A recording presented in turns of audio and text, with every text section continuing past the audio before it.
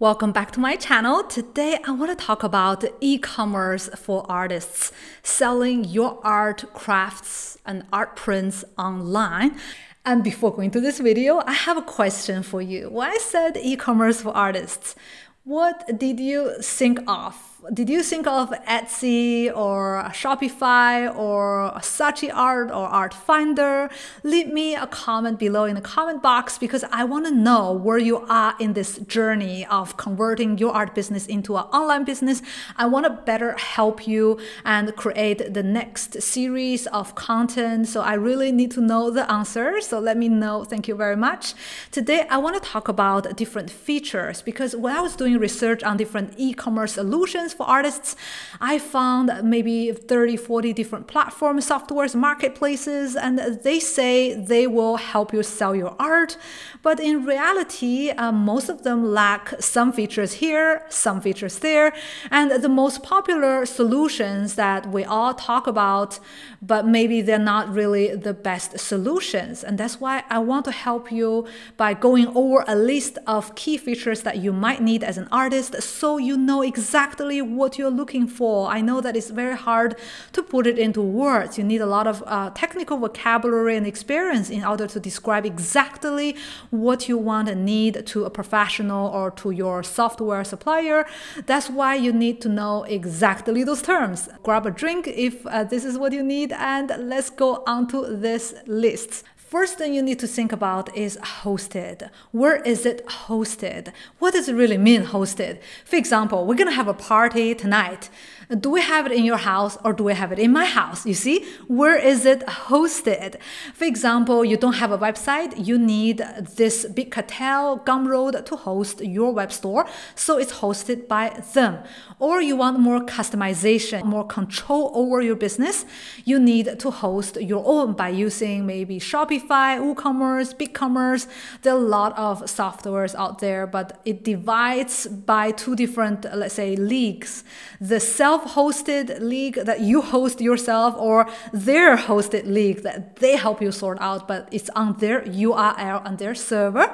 And you really need to make this choice before. And maybe I will make another video, self-hosted versus hosted, but it's a topic of entire different video. So let's move on to the next. Is free plan right for you, right? So free plan is a desired choice for many struggling artists who do not have the financial resources to pay for a very expensive Shopify plan or Squarespace or Wix commerce plan. But is free plan really what you need? Because free plans usually with hidden terms and conditions. Okay, not that hidden, but as you can see, there are a lot of transaction fees, listing fees, or handling fees, or whatever you call it, commissions. Basically, you don't get paid 100% of the customer's payment. You get maybe 90%. For example, with Gumroad, you need to pay around 10% in total. It's for free and they have to make money. They did the work, right? So you need to pay something. What if you sell original works of art priced at $1,000? $1,000, 10%, well, you can just pay a very good plan with another platform, with another service provider. You don't necessarily need to use the free plan. In the long run, it's not really sustainable because in the end, you are paying a lot more than what you wish for. Number 3, staff account. Artists are presumably solopreneurs. When I heard the word solopreneur, I laughed and I thought it's exactly the word to describe a lot of artists. But look at the most successful artists in the world. They are not solopreneurs. They have a team of professionals or a team of family and friends helping them run their business. If you need to have someone over to help you, you need a staff account because you don't want to give away all of your credentials to another person unless this person is directly related to you.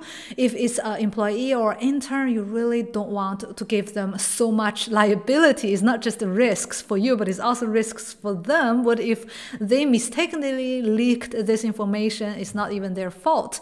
You don't want to do that. So having staff account is a really good feature for growing artists who are growing to a team of artists. Number 4, payment gateways. Different payment gateways have different terms and conditions. And wait a second, what is a payment gateway? It's basically how the customers paying you through PayPal, through Stripe. You need to get paid, right? This is the whole point of selling your art online. There's usually a list of payment gateways that a specific platform is working with.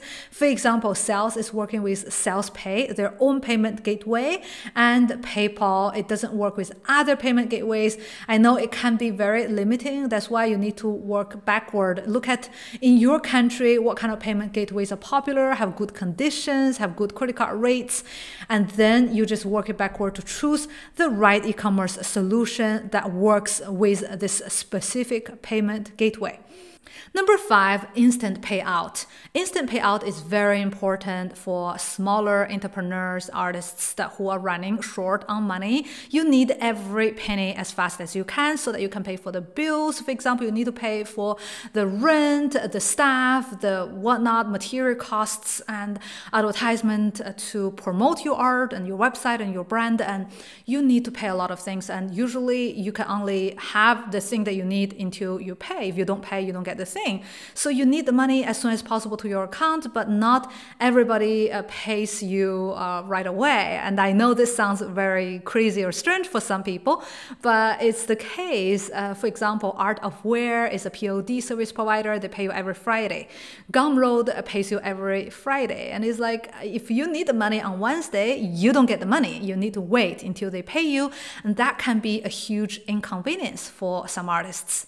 Number 6, number of products. Many e-commerce platforms have unlimited products, so you can have as many as you wish, but a lot of these made by artists, for artists kind of e-commerce platforms, they have a very strict limitation, and it's really bothering me. For example, Indie Made, even if you pay their highest fee plus, you still have a limitation. And I think this is not really right, or this is not right for everybody. For example, if you are a street artist and you did a series of art prints and you want to do hand embellished prints. Embellished prints means that each art is unique, handmade, and it has a different tonality, different kind of strokes, and you need to take a picture and you want to sell it separately. You don't want to sell it as a generic print. Thus, every hand embellished print is a separate product, and you might have 20 in one go, and that could be a problem if you have a limit of 5, for example, on Big Cartel. And if you want more, you have to pay. So the limitation is real, right? It exists, and it might be a problem, although that right now you're not painting that much. It will be a problem eventually when you become more and more productive. Number 7, images per product. Some platforms like Indie Made, Big Cartel, those two, again, like the point number 6 we talked about, they have a number of images per product limit. And if you want to show your product in a variety of different ways, like details, positions, you hold it, a work in process, you cannot show so many pictures per product. And this bothers me a lot because I think you need to showcase your art, your creative process, and you want to put as many pictures as you can put. And they shouldn't be constraining you. They should be helping you to sell the art so they can make money and you can make money, right? So this is really silly. And today you can have really good compression to compress the images to load really fast. And I really think they shouldn't have any limitation at all. And apart from that, you need to check out if they have HD videos to show your product so you can record a little video, especially if you sell sculptures, you need to spin it so you can see 360 degree of this sculpture that is luring your customers into purchasing this piece of art. Now, number 8, print-on-demand automation. Most of the e-commerce platforms today can allow you to have this automation. That means the customers would place an order and immediately this is put to production without you having to do anything at all. This is the beauty of print on demand. That is the difference from works of art that you have to make and manually package and ship and process everything. It's automatic, so it's passive income, and you have a lot of more time to work on your art and marketing. And that's why you need to look at the print on demand service provider that you want to work with. Maybe it is not a common one, maybe it's a special one in your region, and you work it backwards to see what kind of e-commerce platforms that work with automatically those kind of POD service providers. Number 9, pay what you want. Pay what you want is a great way to market your art without hurting your brand. If you sell your art very cheap and your customers might think, oh my God, it's a sellout. If you sell it too expensively, a lot of people who love your art, who adore your art will not be able to purchase. Pay what you want is a nice, generous gesture to tell your fans, hey, you don't have a lot of money, it's all right. Come and pay what you want and you can have this piece of digital downloads, brushes, ebooks, or whatnot.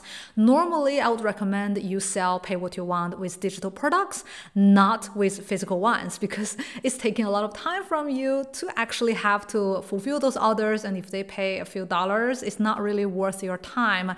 If you would like to give away regularly freebies or pay what you want, you need to make sure this e-commerce platform will not charge you for being generous. A lot of payment processors would still charge per order. There is a fee, so you need to choose wisely if you want to do this pay what you want kind of giveaways.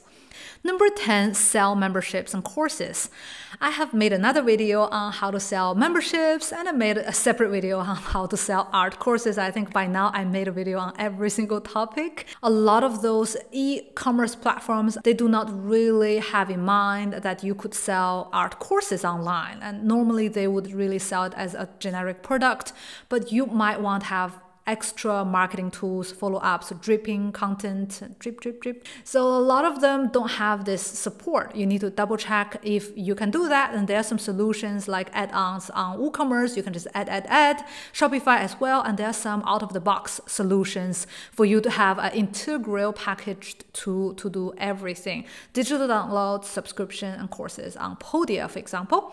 Number 11, sell offline. And you may say, wait a second, now is the lockdown, everybody's selling online. You're talking about how to sell online, and now suddenly you say sell offline. Like, what are you talking about? Blended option is really common. Like an artist could have an online store, but would also go to art fairs and conventions and craft fairs to sell those arts, and you want to sync your inventory. You want to make sure that simultaneously when someone purchases an art face-to-face, you want to have the option to remove this from your online store so quickly you don't double sell, you don't oversell. That's why you need this e-commerce software to offer both management tools to be able to sell also offline as well. Number 12, sell multi-channel. Imagine if you sell on Etsy, you sell on eBay, so you sell on Amazon, you sell on different platforms, and at the same time on your website and offline.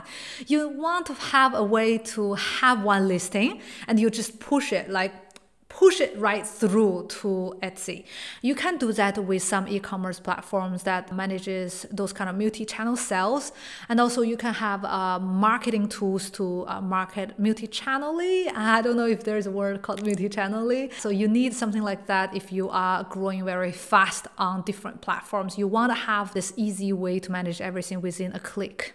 Number 13, sell services. And you may say, why would I want to sell services? I'm selling my art. I'm not selling a service. But think about it. If you sell bespoke pieces, commission pieces, you're actually selling services. And most of platform marketplaces do not allow you to sell bespoke pieces because you can have a lot of disputes and delivery delay, or also some things like return policy, and it's very complicated to handle bespoke pieces, and that's why you need to have your own e-commerce feature to handle this yourself, so you can have a very sophisticated way to send a payment order to your customers and they will just pay it directly. So now you have heard all of those 13 points above. Ask yourself those questions. Do I need those features? Is this something I definitely need? If this is the case, don't be persuaded by other people. Oh, maybe they love Shopify, but maybe you cannot afford Shopify. Maybe they love Gumroad, but maybe Gumroad is too low end for you. You really need to find out what exactly features you need so that you make the best choice from the first time and you save a lot of time to switch between different platforms as you grow. All right, that's all for today. Hopefully you enjoyed this video. If this is the case, make sure you click like and subscribe. See you in the next video.